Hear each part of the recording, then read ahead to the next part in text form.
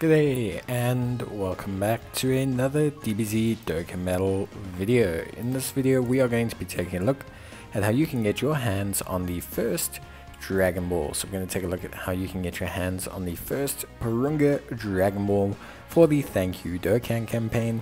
And yeah, it's pretty straightforward. So you can click on the Dragon Ball, it will give you a hint. The hint today is to awaken a super or extreme power. And yeah, basically it is pretty straightforward.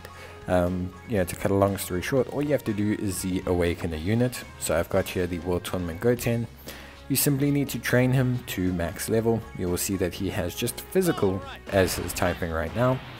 Once you've trained them to level 80 or any unit to level 80, you can then Z-awaken them and they will immediately become a super physical or an extreme physical type unit. It needs to be an SSR unit, so that's the only real stipulation. Once you've done that, you'll receive your Dragon Ball, and that's pretty much everything you need to know. So yeah, guys, thank you so much for watching, and I will see you in the next video. But of course, if you are wondering about the Porunga Dragon Balls, to cut a long story short, they're pretty straightforward. You can see here that the next one is only going to come out tomorrow. So that's it from me. Cheers and bye.